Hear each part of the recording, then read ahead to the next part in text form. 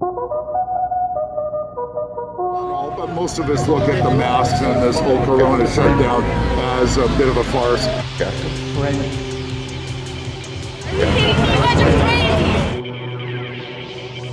We noticed their subversive tactics. We called them out. Black conservatives is kind of the new punk rock. We're demonized constantly.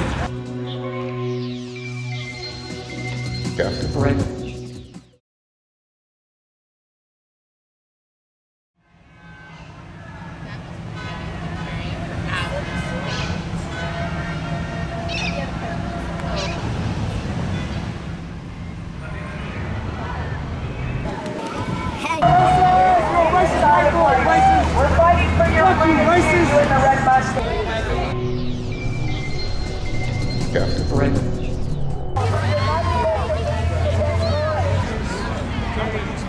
Here we are, we're in Beverly Hills by the Beverly Hills sign, and I guess this has been going on since about 3. What time did you get here? 3. Yeah? Was it here that you guys met up here? We actually met up down that block. I think that light itself right there. Okay, yeah. That's where we all met. How did you hear about the event first off? I heard about the event from a couple friends earlier, a couple weeks back. About almost a month now. We've been doing this every week since then. This is just an event for us to come out and show our support for the president and his new re-election campaign of 2020. So what would you say is the reason that got you excited to want to come all the way down here from Riverside County?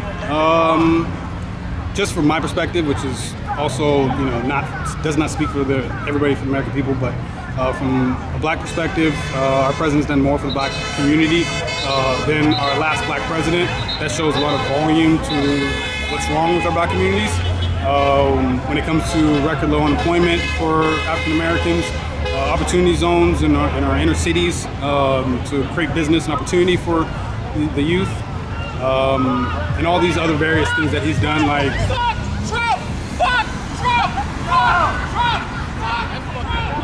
and permanently funding HBCUs, historic black colleges. These things were the things that I wished Barack Obama did when I voted for him when I was 18 years old, fresh out of high school. And that's why I'm here to support not only the president, but for the African American community, because that is the new way for black conservatives. Is kind of the new punk rock. We're demonized constantly, especially during this Black Lives Matter movement. But overall, that's why I'm here, is to support the black community, because by far that's the only way that our communities are going to succeed is another term with Trump in office.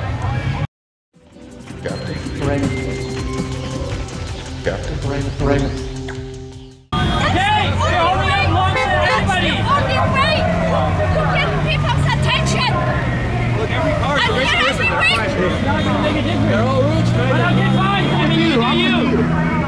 He's with Trump. He's with them. I'm not with them. Do you not see my hat? Let them hang out and watch for a while. She's doing the right thing. What do you mean? That's right.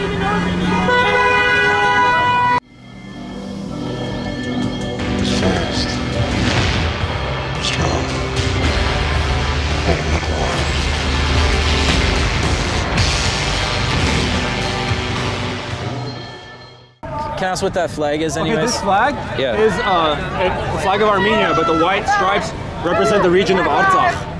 Artsakh region is being threatened for invasion by Azerbaijan. Okay. And the country of Azerbaijan is allied with Turkey, and they hate Armenia ever since they committed the genocide, and they want to continue the genocide, take over what little territory we have. And Artsakh is a very major region, and this region is like ancient Armenian region. Okay. That we've always had, and they're trying to steal it now. Currently, like there's literally a war right now. Azerbaijan is trying to steal it? Yeah. Okay. And what does that have to do with the Trump rally? And so I want all Western nations to unite. So we see Israel uniting with America stronger than ever before. I want Armenia to also unite with America, because right now Armenian relations with America are tentative. They go back and forth. There's a Marine base there, but I want there to be a more solid relationship between Armenia and America. Okay. Go to your burning and looting and rioting. Stop! Stop!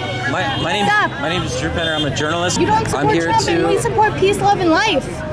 What's wrong with that? I'm giving you the opportunity to do an interview if you want to do it. I'm not doing an interview with a Democrat. Are you kidding me? You guys are crazy. Why do you think I'm a Democrat? What makes you think I'm a Democrat?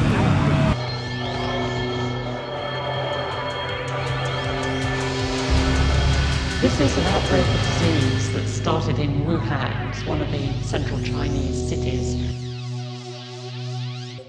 Division. Don't ever go for Democrat. You want to do the asking or you want me to do the talking? Well, okay, so what's your first name, man? Captain Corona. That's going to be the name. C-O-R-O-N-A? That's right. C-O-R-O-N-A. Okay, and how old are you, man? Captain Corona, we don't talk about that. Okay. And why is that? Why is that? Oh yeah, why don't you want to give your... Captain Corona is ageless and timeless. Okay. Just like Superman. All right. Okay. And what was the purpose for coming out here today? Well, the purpose of me coming out here today is to announce where we are going to be in the future if this mask hysteria doesn't stop.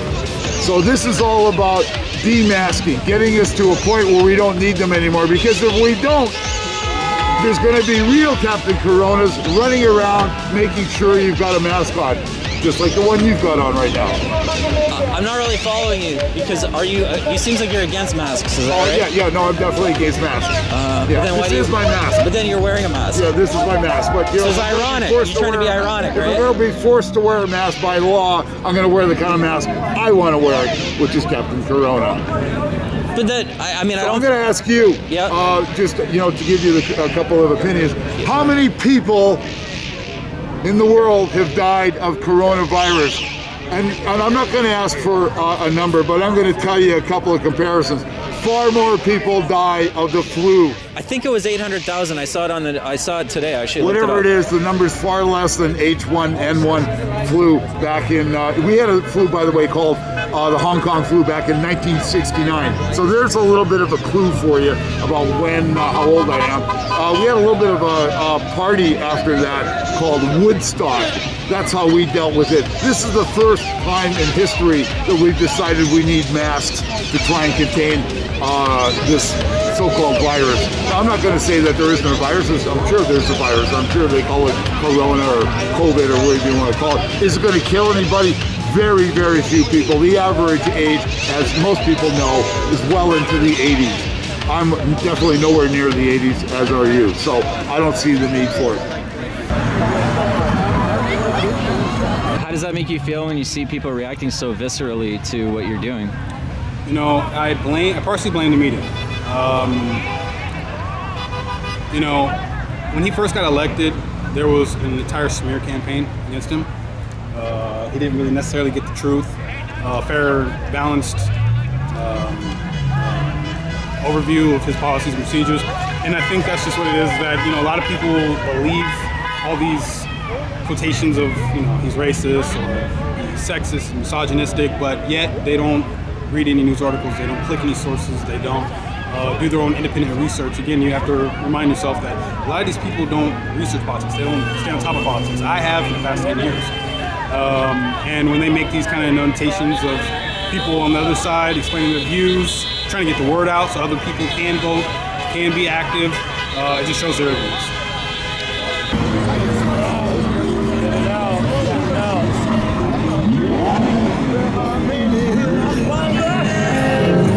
How do you feel that the rally went today? I think it's great. The police, they came, they tried to shut us down, but we supported them, we stayed peaceful. We walked to the Beverly Hills mayor's house, and then I guess he sort of eased up, because then we came back here, and now the police are not shutting us down anymore. Who eased up? The mayor? Beverly Hills mayor. Oh yeah, did he come out? Was he there at his house? Did you see him? We didn't see him, but we're pretty sure he was there. I mean, where else could he be right now? Or at least he was notified. You know, there's protesters here. Yeah. And it seems like the police have kind of calmed down. They were really trying to shut us down in the morning. Really? Yeah. Early on? Yeah. When you were over there, right? We were right here. Everyone was gathered, and then they shut down the street for some reason. Yeah, yeah. And then they said, "Oh, it's unlawful assembly," and they tried to push us out. But we went to the mayor's house and we walked back, and now it's chill. Yeah. What does that have to do with the I think MAGA? most pro-Trumpers look at, not all, but most of us look at the masks and this whole Corona shutdown as a bit of a farce. I think most of us know that it's being driven. When you have people saying that the coronavirus mask mandate is going to end a few days after the election, I think we know where that's coming from and why that's coming there. Most Trump voters see the coronavirus, these shutdowns and all this, the school closures, as a way to leverage some pain into Trump voters. Anyways, I guess I want to feel like asking how you feel that went today. It went good. I thought we could have been more productive. In what way? I don't necessarily think that, I prefer us having rallies and talking to people on the left. I think those conversations need to be had. Merely campaigning and protesting is great and all, but overall we do need to talk about these issues because a lot of people are misinformed. A lot of people, unfortunately, both right and left, believe they're right, absolutely right. And there's a lot of views that I would change if someone changed my mind about it. And vice versa, I'd hope other people would change their minds, if I educated them on some facts. But nevertheless, I think we could have been more productive talking. It's hard to do that through a protest, though, right? It is. It doesn't matter what side you're on. Yeah. It's kind of a. But I guess it starts the dialogue in a way, right? Yeah. And then were you here last week as well for the one that was last week, the last Saturday specifically, that one? Yes, the one where 2 Black Lives Matter protesters actually disrupted our movement, our rally. The first one was a gentleman with I believe with an army shirt or something like that. I was actually, during that time, with those barricades right there, if you would see, a lot of us were on the right side, and of course they were on the left side. Me and a few of the colleagues would actually use our bullhorns to talk to them, try to talk. It wouldn't work, they wouldn't want to talk. A few people tried, but again, in the mix of us talking and actually getting through to some of them and expressing our own ideas, 2 of their own kind of disrupted the event, tried to snatch American flags at peaceful protesters' arms, and ended up fighting to where the police officers were forced to use tear gas and close down the rally. I heard one person even got arrested actually last week. I don't know what side. I don't know which person, but I'm an eyewitness to 2 of them disrupting our peaceful rally when I was trying to talk to them through the barricades, to talk about policies and our differences. And if there was someone arrested, then from my personal opinion, I think it was those on the left. We've been here for a few months. We're going to continue to be here until Trump's reelected. Okay, what city are you from? Beverly Hills. Oh, so you're local, right? Yeah. Beverly, you're the first local person I met. Well, thank you. It's nice to be here. Beverly Hills. What's the message you're trying to get out at this rally? Would you say? I want all people who believe in capitalism, people who believe in like owning any size business, small business, big business, doesn't matter. If you believe in family values, in America as a country, everyone has to come together. So whatever your issue is, if you love America, we have to come together. Is there more people this week of you than last week, or maybe a little less? There was less this week. There was more last week. I think it had to do with the tear gas that was deployed last week. But you haven't seen any, like, the Black Lives Matter people disrupting the rally today? No, actually, me and another colleague, another person, tried to speak to the Black Lives Matter protesters. Last week or this week? No, today. Oh, so there was some people that came through. Yeah. And it's on YouTube. I mean, it's going to be on social media. Yeah, there was a couple of agitators. They came. We noticed their subversive tactics. We called them out. Where? By the mayor's house or here? Right here. Like, a guy came and he was like, fuck Donald Trump, but then we talked to him and he turned out to be a libertarian. And the left is completely intolerant towards libertarians. So we basically turned his ideology around to basically he has to support conservatism, but he still said fuck Trump at the end. But the argument was that the new recent event of what's his name? Blake, his incident compared to the Black lives that were killed in Chicago every weekend, both children, 16-year-olds, kids, and a friend of mine wanted to point out that all Black lives matter, and why does media fail to mention the Chicago numbers if Black lives do matter? And, so wait, so you're saying that you're just saying that like the fact that there's so much crime and poverty or whatever leads to deaths every week in Chicago. Is that what you're kind of saying? That's what one of my friends was arguing with the other Black Lives Matter. I'm just trying to make sure I understand. Yeah, what the argument is. So that was kind of the argument. They were going back and forth as to and why. You think Trump would make it better and make less murders and stuff happen on a daily basis in Chicago because of economic opportunities?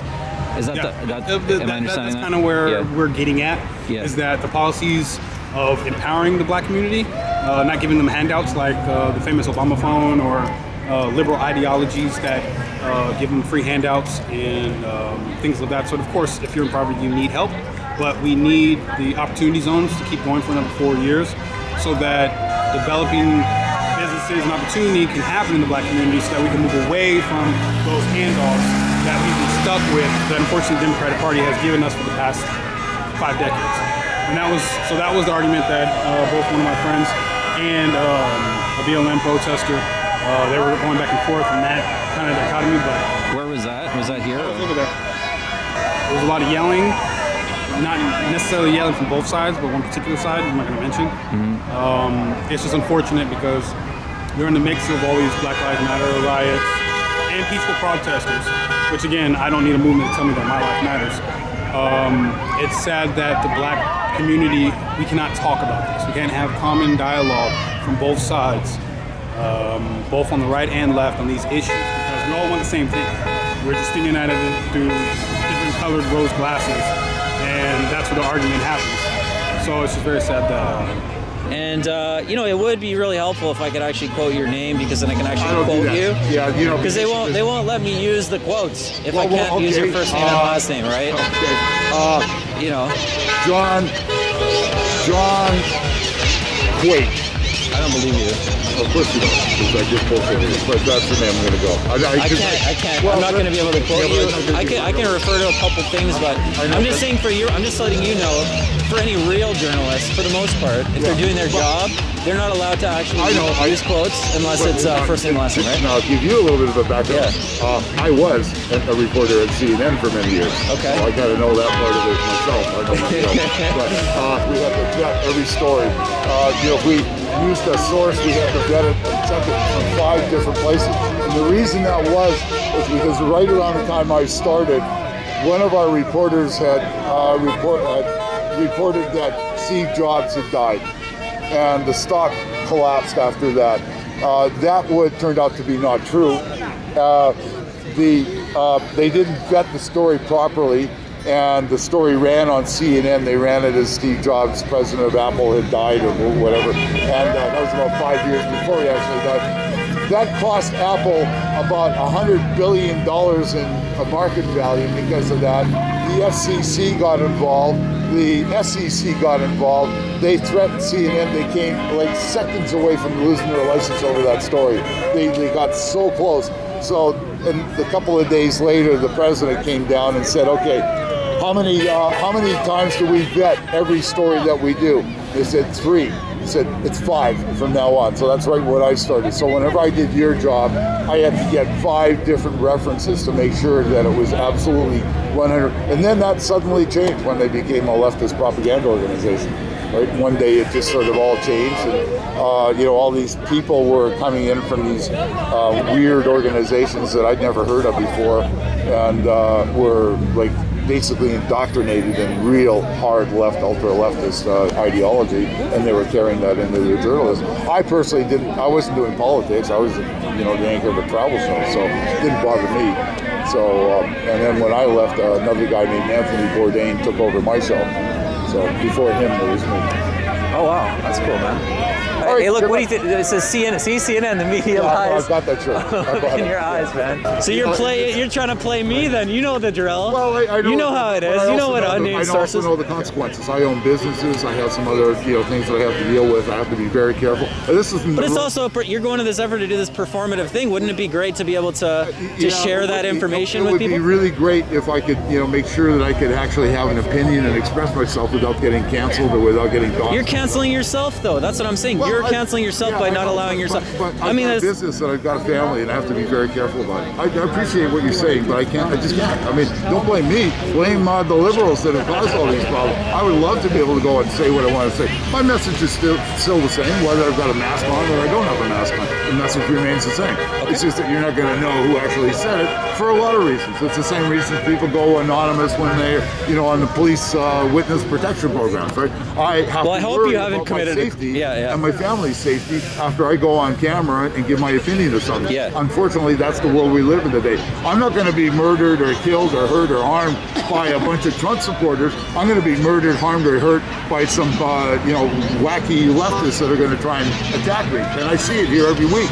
If we come here, we see what happens, right? Yeah. So that's why I do this. what kind of mask is that? Where did you find that? Like, is it Venom or it's just a regular mask? Okay, cool, man. Well, thanks for your time. You're welcome. Yeah.